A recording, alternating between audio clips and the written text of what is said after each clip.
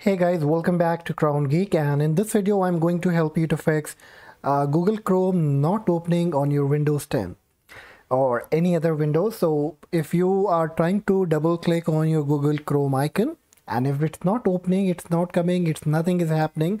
So what can be the reason and how you can quickly fix it? Okay, so what happens that many files of Chrome are running in the background, or probably some file has gone corrupted, due to which whenever you try to open a new file, it doesn't come up.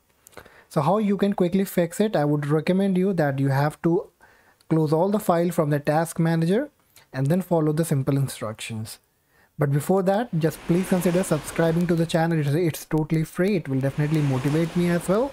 So do not forget, okay? Right now. Now, the first thing you have to do is you need to open Task Manager by making a right click on the task bar and choose Task Manager. Choose More Details. And here you need to close all the Chrome file that you see in the app section and in the background processes. So you can also come in the background processes, okay? Look for all the Google Chrome file here and just end task. Close all of them.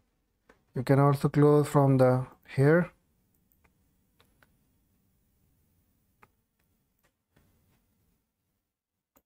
And once done, then you need to make a right click on Google Chrome, choose open file location.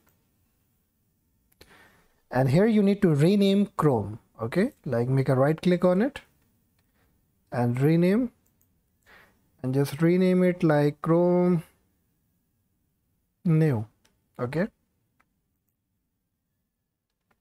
Now again make a right click on it and you will be getting a option send to and desktop create shortcut. Click on it, and once you do it, you will see a new shortcut has been created here. Okay, so now you can delete this one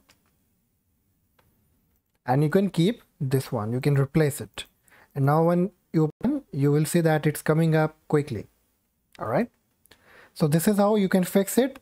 I already fixed, and after that I created this video, but if you have any trouble, this will definitely help you to fix the problem. All right, thank you so much.